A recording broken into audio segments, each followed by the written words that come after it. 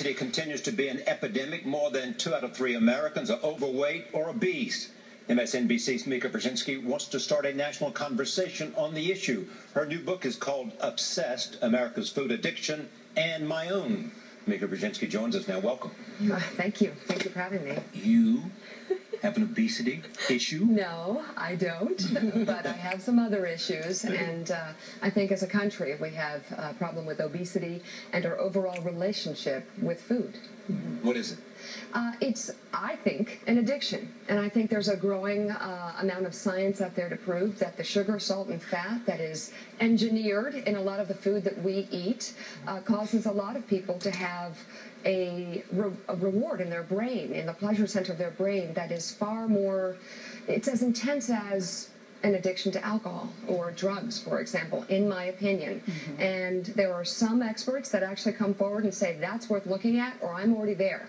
So, and I think this is why we are having this conversation today. Mika, you talk a lot about on Morning Joe with Joe Scarborough about America's food addiction, the obesity crisis in America. But what you've done with this book is sort of say, I suffer from some of the same problems that people who are obese suffer from, an addiction to food. Why did you want to share that side of the story? Well, that seems like a stretch, doesn't it? Yeah. And it actually was inspired by a conversation I had with one of my closest friends. Her name is Diane Smith, and she's an Emmy Award-winning journalist.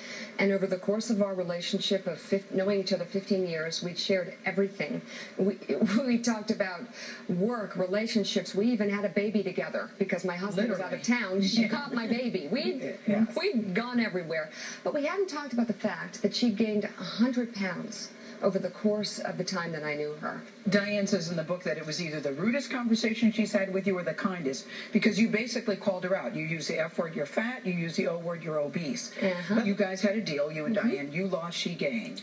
How much did she lose? How much did you gain? 75 pounds. Good for her. She looks amazing. And she feels amazing. And I've gained, I was 118, I'm 133, do the math. And the other part of the equation for me was to be okay with that. Yet you say you're still not comfortable with your weight now. Right. Why? That's a good question. It is a very good question. It's ridiculous, isn't it? Yeah. It's embarrassing. Kind of. When you look the way you do, What is it you're not comfortable with? Right.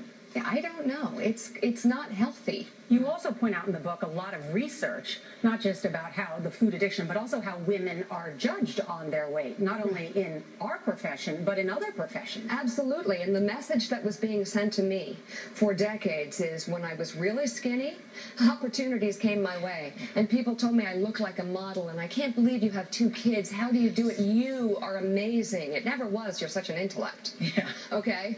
And I actually had one vice president. I was looking for a job, interviewing for a job. She was like, you don't, you got to lose some weight, drink some water, come back in 6 months.